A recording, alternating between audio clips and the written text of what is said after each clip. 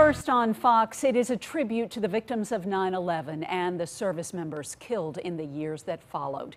Here is some video taken just moments ago of the thousands of flags of valor now standing on Art Hill in Forest Park. It is a breathtaking display remembering the lives lost. The tribute is in place for the 20th anniversary of the 9/11 attacks. Fox News' Jeff Bernthal reports on why volunteers teamed up for this powerful display. The tradition began during the 10th anniversary of 9/11. The Flags of Valor display returned on the 15th anniversary and is back for the 20th anniversary of the terrorist attacks. American flags pay tribute to first responders who died and service members killed in the years that followed.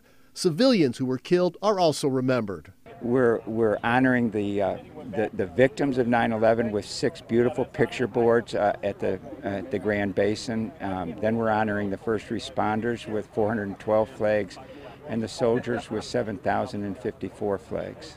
Volunteers poured out over Forest Park Sunday morning and also placed dog tags and photos with each flag.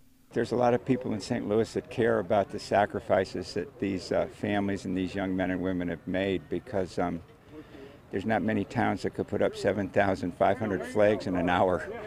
The 1,000 people or so that showed up this morning were able to do that. U.S. Army Specialist Jackson Johnson lost his life in Kuwait in 2019. And we want to make sure that every soldier, including our hero, is never forgotten. We ask that everybody just say their names, say their names out loud. Let them be remembered, whether it be, in a prayer or talking to somebody. Just say their names. That's all we ask. Those being honored include the 13 service members killed recently in Afghanistan. Some refugees also helped install flags, including one translator who served with U.S. Special Forces for 16 years. We're here to remember all those brothers who lost their life during the freedom.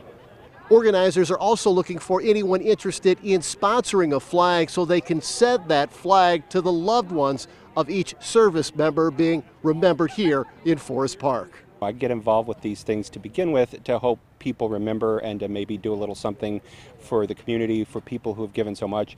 But I get back tenfold what I give in terms of generosity and kindness from these Gold Star families. They are without a doubt some of the kindest people I've ever met.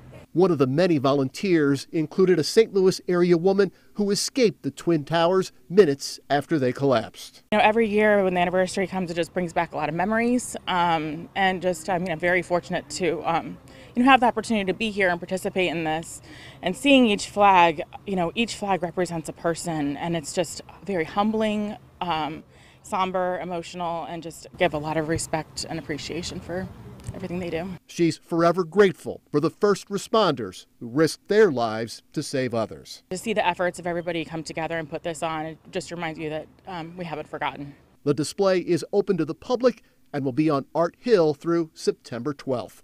Reporting from Forest Park, Jeff Bernthal, Fox 2 News.